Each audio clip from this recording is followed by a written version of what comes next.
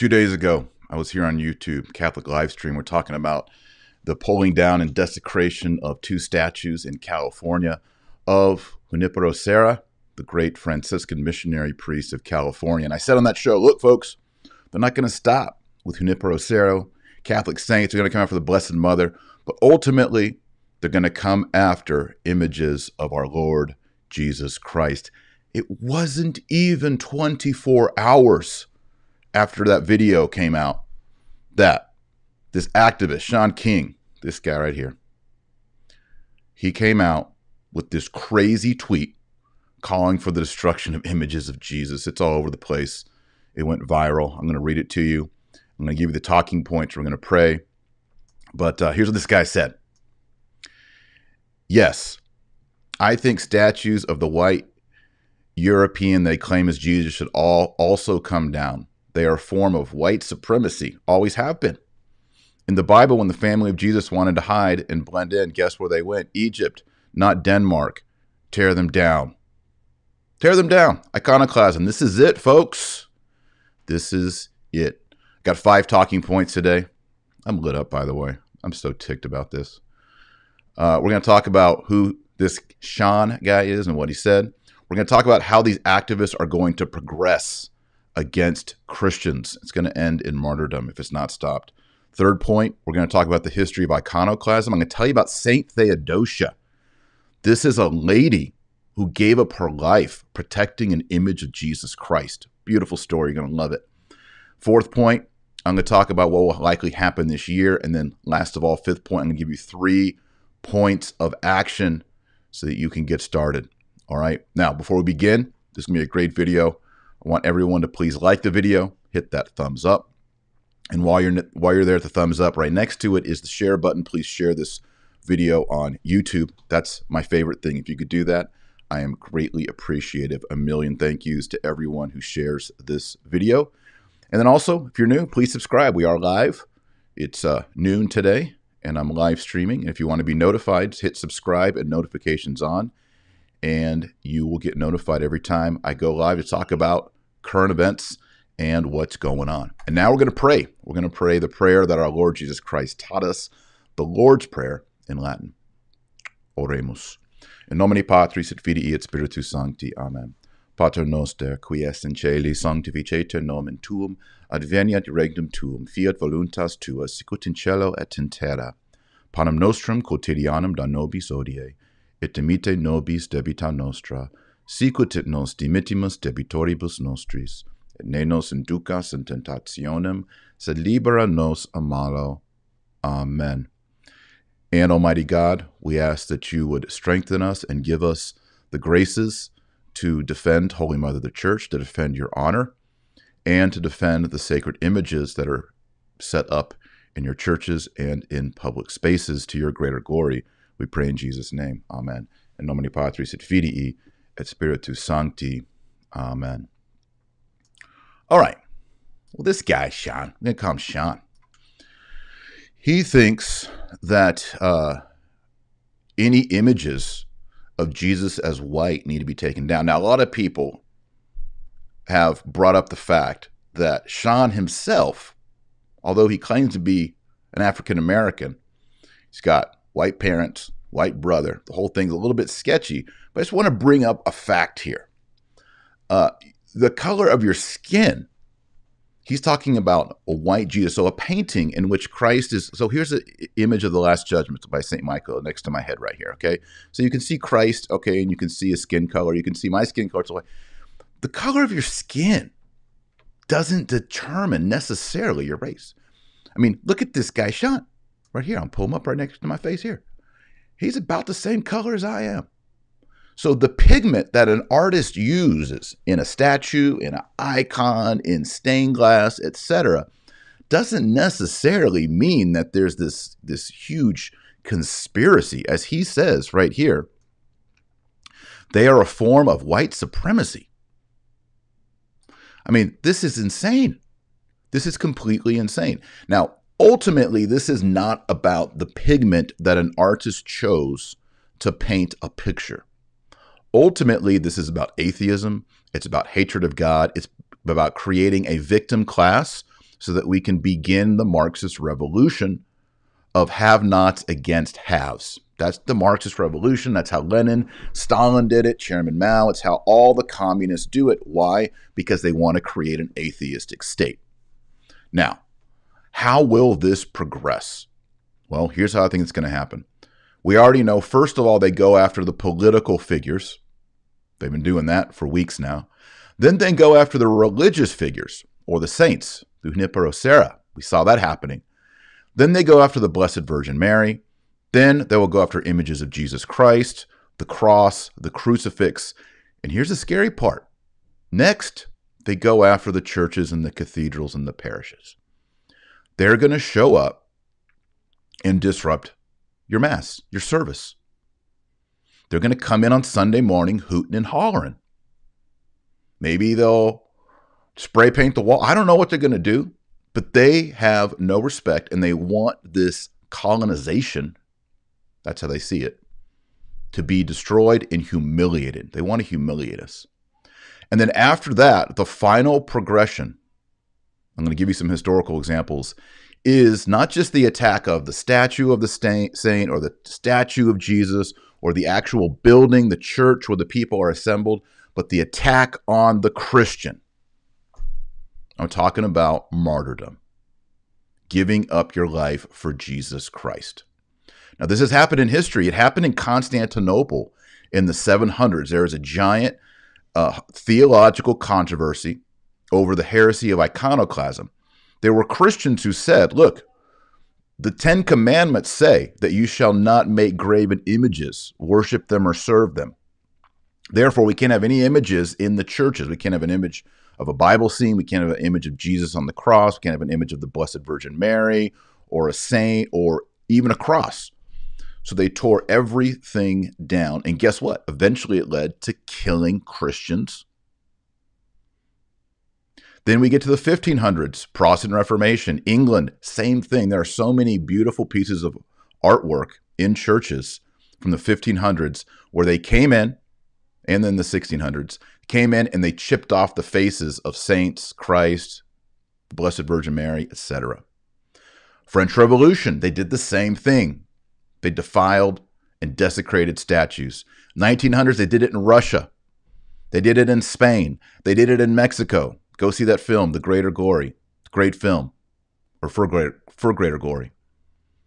They are shooting statues of Jesus Christ. Firing squad. They hate God and they hate Christ. That's the problem. Now, I'm going to share this story of Saint Theodosia. It's a beautiful story. Before I do, I want everybody to hit the like button and share this video. All right, I'm going to put Theodosia, this beautiful saint woman. First of all, I'm going to get this guy off the screen. Did I finish reading this? Yeah. In the Bible, when the family of Jesus wanted to hide and blend in, where'd they, guess where they went? Egypt, not Denmark. Tear them down. Yeah. What were they going to do? Get on an airplane and go to Denmark? This guy, he's got to go. He's got to go. And get rid of, I don't want to look at his face anymore. I want to look at this beautiful saint's face. Pull up an icon here. Saint Theodosia. There she is. Now listen to Saint Theodosia, what she was all about. After this, if you're not a Catholic and you're like, I don't know why you guys are into images, sounds like a violation of the 10 Commandments, I'm going to explain to you why we Catholics venerate and honor images. And then it's going to be legit and you're going to be convinced. All right, listen to this. Theodosia was a nun living in a monastery in Constantinople. On January 19th, 729, in the year of our Lord, at the beginning of the iconoclastic persecution, the Emperor Leo III ordered that an icon of Christ, which stood over the Calque gate of the imperial palace, be removed. So the emperor, the Byzantine emperor, says, I want that icon, this public icon, over the gate, public space. Sound familiar? The emperor says, take down that icon, that image of Jesus Christ. While an officer of the emperor was executing the order, a group of women gathered to prevent the operation. Among them was Theodosia. Okay, I'm going to pause here. Where are the men? Where are the men? Why is it that a bunch of pious ladies had to run out and do the right thing? Guys, we need to step up. This goes back to the Garden of Eden. Adam should have been fighting the serpent, not Eve. Can't sit around playing video games, watching football and all this stupid. You got to go out there and make the world great for Christ. All right, it goes on. A group of women gathered to prevent the removal of the icon. Among them was Theodosia, who shook the ladder strongly until the officer fell from it. The man died from his injuries, and Theodosia was arrested and brought to the Forum Bovis, where she was executed by having a ram's horn hammered through her neck. Following the triumph of orthodoxy over iconoclasm, she was recognized as a martyr and a saint, and her body was kept and venerated in the church of Hagia Euphemia, in the quarter named, and it's a long Greek word, named after the houses owned there. It corresponds to the modern, so on, that's it. This lady, who was a nun, came out. There's a guy trying to rip down the image of Christ. She shakes the ladder. The guy falls off. He's dead. She gets arrested. They kill her by taking a ram's horn and hammering it through her neck. Now, let me ask you, all you, how many we got what? 2,516 people watching. Would you suffer this punishment to defend an image of Jesus? This is a question we need to ask ourselves, because she is a saint. In the Catholic Church, her saint day is July 18th. Maybe we need to have a big rally on July 18th. That's coming up in less than a month. The Saint Theodosia Day. Team Saint Theodosia. We're going to go out there and defend these sacred images to death. To death. Now, maybe you're watching this like, I don't know, Ted. I mean, like, give up your life for a picture of Jesus seems kind of extreme. Okay, and then also we got some Protestants here. They're thinking, I don't know, man, you guys worship saints and you worship statues. That's totally pagan. I don't like it. All right, so in the 700s, when Saint Theodosia was alive, there was a debate. Clearly, the Ten Commandments say don't worship graven images. However, great saints like St. John of Damascus and others said, look, Christ, according to St. Paul, is the icon of the Father. That's what the Greek says. He's the icon of the Father. In the Old Testament, there was no visible representation of God, completely invisible. So there was no way to make a statue or an icon or a photograph of God. You had nothing to work with. But in the New Testament, the Word became flesh. Christ became a human. You could touch him. You could anoint him with oil. You could give him a fish and he would eat the fish. He wasn't a ghost. If you had a camera, you could have taken a photo of him. So he was visible. What was invisible through the incarnation in the womb of the Virgin Mary became visible. And so this began a new economy of images. And we use images to teach the faith. So churches can have Bible scenes, images, and we can also depict saints, holy people that we admire, like this Saint Theodosia.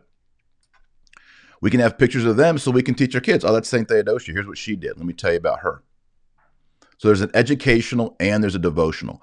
And so the theologians of the Catholic Church, primarily in the Eastern Catholic Church, said, okay, we got to get our terms right. In Greek, there's a term latria and a term dulia. They said latria, which is related to the word latron, means payment or hire. It's what you owe to God. This is the highest form of worship, and we only give latria to the Father, the Son, and the Holy Ghost. Now, by extension, we Catholics believe that the Eucharist is truly Jesus Christ, and so we also give latria, the highest worship, divine worship, to the Eucharist. So the Father, Son, the Holy Ghost, and by extension from the divine Son, the Eucharist. But when it comes to people who aren't the Father, Son, the Holy Ghost, not the three divine persons of the Trinity, we give them dulia. Dulia, this is a lesser form of veneration. So, for example, if you saluted the flag, you're showing honor and respect not for a piece of fabric. You're showing honor and respect for the United States of America, if you're in America. You're not worshiping the flag. Likewise, you can do things physically and in your mind to show respect to, say, an image of here, St. Theodosia. I wouldn't step on this image. I wouldn't throw it in a trash can. I wouldn't put it on the floor or spill a Coke on it. No, I would treat this image of a saint with respect, just like I'd treat an image of my wife with respect, or my grandmother. Treat it with respect. So there's two kinds of veneration. This is what the Catholic Church believes and the Eastern Church believes.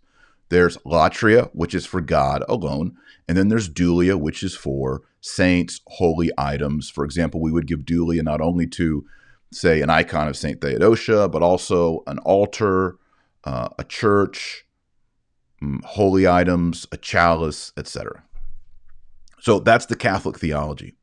So when we're defending holy items, it's not just like this statue means a lot to me. What we're saying is this: if you defile this image, this icon or statue, you are committing a sin of desecration. Desecration. It's actually a sin against the first commandment.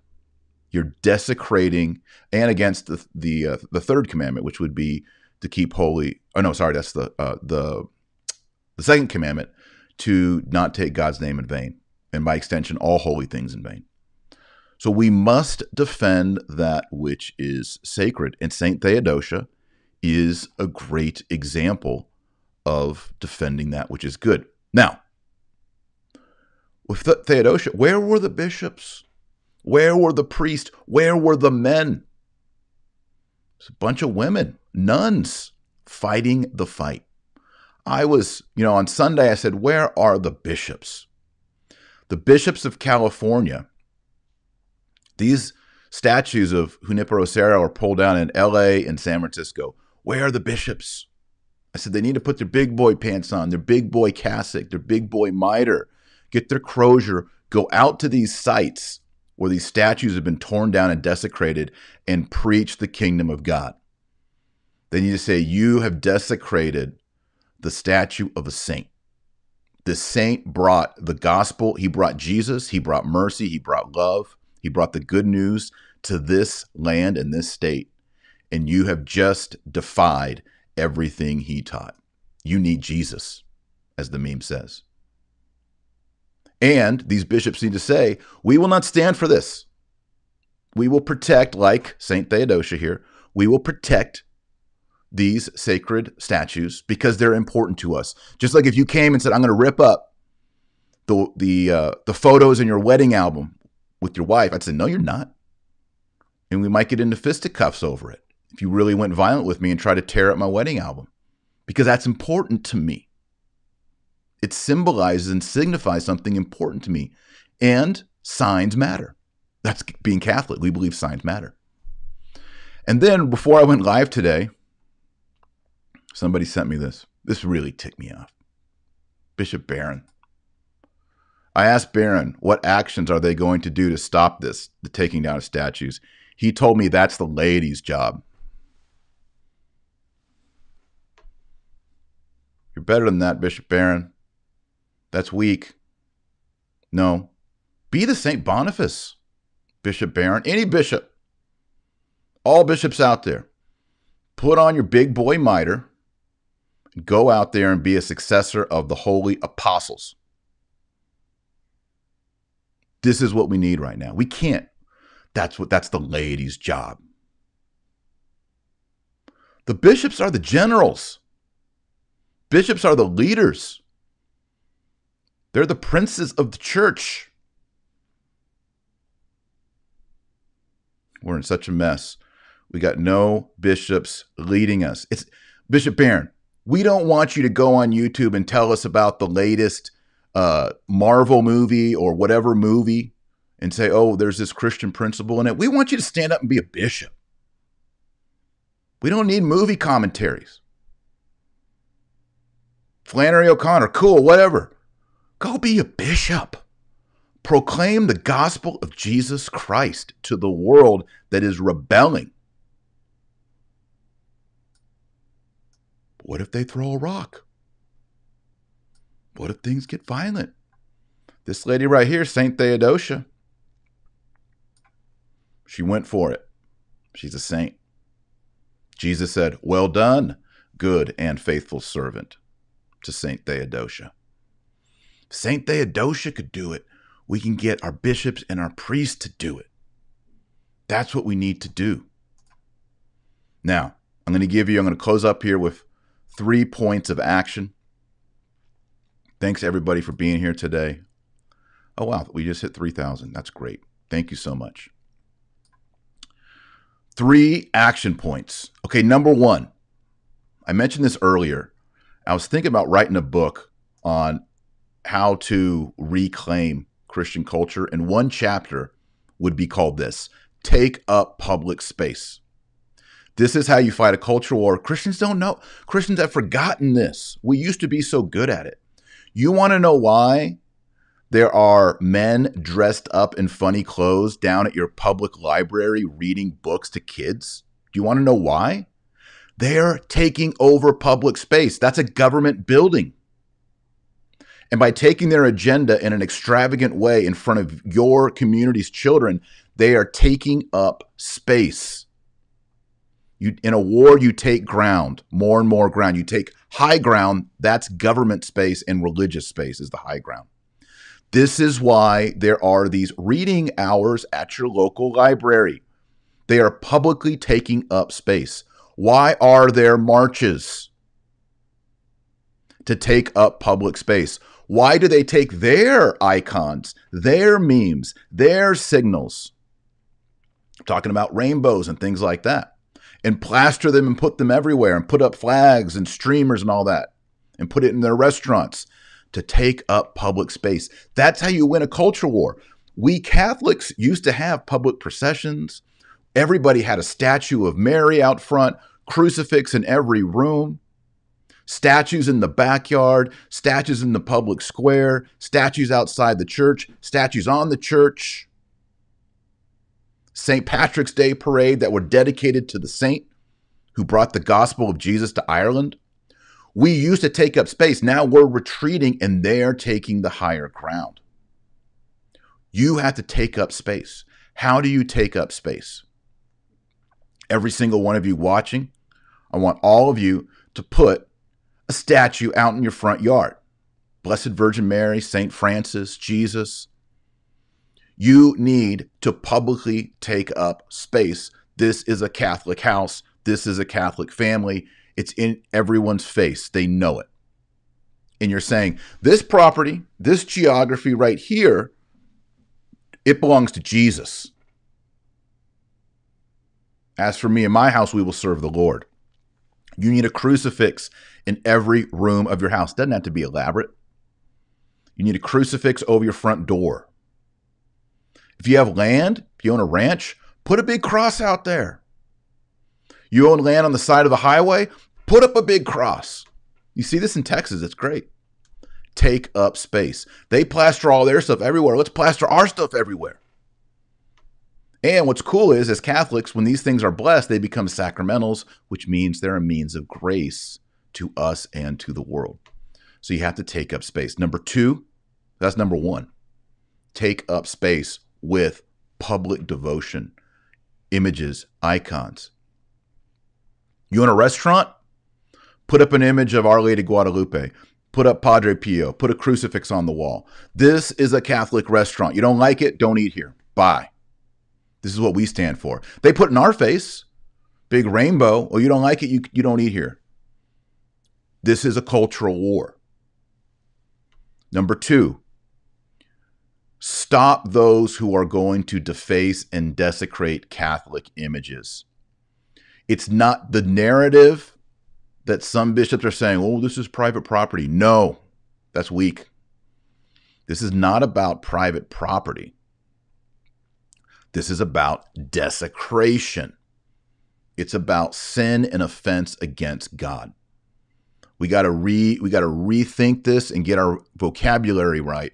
These people are desecrating sacred images, not stealing or vandalizing private property. No, no, no. Y'all got this? Now, what do we do about it? Here are some suggestions. Put some guards out. If they're saying we're going to go get that statue, you put out guards. Hire armed guards. Hire the police. Fences. Yes, fences are good. The little barbed wire on top, if they're coming after it. You go to Europe, there's beautiful public statues. They often have fences around them just so jokers don't go and start climbing on them and break off an arm.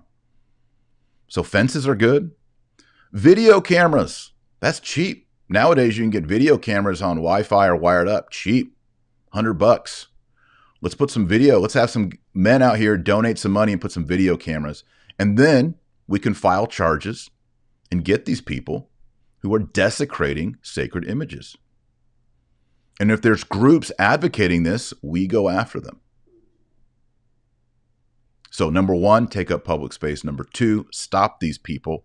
Make preventative measures so they can't do it. And then number three, so important, we need to encourage our priests and our bishops to stand up. The biggest disappointment since COVID and everything that's happened since COVID is just the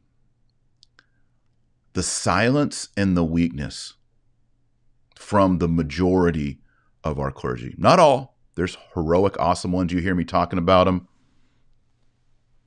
Salute to Archbishop Vigano. Many, many, many more. Many, many, many more. But the majority, they're the silent majority. They're sitting around doing nothing. It's the Bishop Barron. He told me that it's the ladies' job. Baloney. Why are you guys celibate? You're celibate because you don't have a wife to worry about. You don't have kids at home. You don't have to worry about getting fired from your job, not paying the mortgage, college funds, all the stuff that we married men have to worry about. You guys don't have to worry about that. If I go out to try to stop someone taking down an image of Christ and someone rams a ram horn through my neck, my kids don't have a dad. My wife's a widow. Cool thing about priests and monks and bishops is they don't leave any of that behind. They're free to be heroic. That's what celibacy is not about, saving money on the payroll at the local parish. Celibacy is about heroic action. So we need to encourage our priests and bishops to fulfill that heroic cause that they joined, which is to extend the kingdom of God, to be like John the Baptist. John the Baptist wasn't married. He wasn't afraid either. They cut his head off. To be like St. Paul, went all over the world preaching the gospel. They stoned him many times. They whipped him. He suffered starvation. But he did it all for the gospel, all for Jesus. We, lay people, want to rally. We so bad in our hearts, we want to rally against some holy priests and bishops. Just take one or two of you. We're going to come out. We're going to come out with our financials. We're going to come out with our time. We're going to come out with our families. We're going to come out with everything we got to support you holy priests and bishops who will take a stand. We're just waiting and trying to find out, where are you? We need you. But you need to stand up and take the first step. Like I said on Sunday, shouldn't be Taylor Marshall making this video. I want to go make a video about Thomas Aquinas. Do some philosophy or something. I don't want to make a video about Sean tearing down images of white Jesus and trying to get fire under clergy to stand up and do something. Listen, if you're a priest or a bishop, this is the moment in which saints are forged. Right now. We're not living in peace. This is the time to stand up and to be a great witness of Jesus Christ. So, 3 action points. I want everyone here. How many we got? Over 3,000. Take up public space. I want every single one of you, when this video's over, I want you to go to your Catholic bookstore. I want you to go to an online Catholic store. I want you to find a nice outdoor statue that you like, that your family likes. It's Jesus, Mary, St. Francis, whoever. I want you to put that out in front of your house and be proud of it. Get it blessed by your priest. I want you to put a crucifix over your front door. I want you to put sacramentals in your house, St. Benedict medals, blessed palms. The heathens, the Buddhists and the Hindus and even the New Agers put up their dream catchers and all this baloney all over the place. And their flags and their rainbows. Come on, let's get with it. I want everybody to take up public space. We need to get our churches and our priests to do public processions in May for Mary, for Corpus Christi. We got to be out in the community. People need to see us. Oh, there's the Catholics. There's the Catholics. Number 2, we got to learn how to stop people from doing this. Prevention, fences, guards, video cameras. And then number 3, we got to just keep writing and begging our priests and our bishops to take a stand, to be the generals, and we will fall in line. We will fall in line. Be awesome. So there it is. Thanks for watching, everyone. We're going to pray in just a moment. If you like this video, you agree with it, hit the thumbs up. I would appreciate that. That tells YouTube it's a good show. And then while you're there, share this video on YouTube. There's a little share button. You click that. You see the Facebook icon. You click that. And then your friends and your family who are thinking, what's going on right now? Then come watch this video. Hopefully it helps them, especially if they're Protestant. Like, why are you Catholics worshiping images? Yet we don't worship images. We have latria and dulia. Latria goes to God, Father, Son, and Holy Spirit. Dulia goes to images and saints. There's a distinction that we have. We're not worshiping an icon like it's God. That's not Catholicism. You share that with people, they'll hear that and they'll get it. And then also, if you want to watch live, subscribe, hit the notification bell, turn it on. If you're on a mobile device, make sure you turn notifications on or you won't be notified. And then also, our good buddy Dan, who moderates, he has a second channel curated. He takes these longer videos and he cuts them into 2-minute, 3-minute, 5-minute bite size. It's called the Dr. Taylor Marshall Highlights channel. So please subscribe to that second channel and you'll get the highlights. You can get all the best of, the greatest hits. And then also thanks everyone who supports on Patreon. If you want to support this channel financially, I'll send you some free autographed books. I'll send you a copy of my book, Infiltration, signed. There's all kinds of levels and different merch and cool stuff on there. So check it out, patreon.com/Dr. Taylor Marshall, and you'll get cool stuff and help support the show. All right, now we're going to pray. And we're going to pray for our bishops and our priests. And we're going to pray that some of them, all of them, get the fortitude of this nun right here, this lady, Saint Theodosia. She was awesome. I need to get an icon of Saint Theodosia. Put it right here.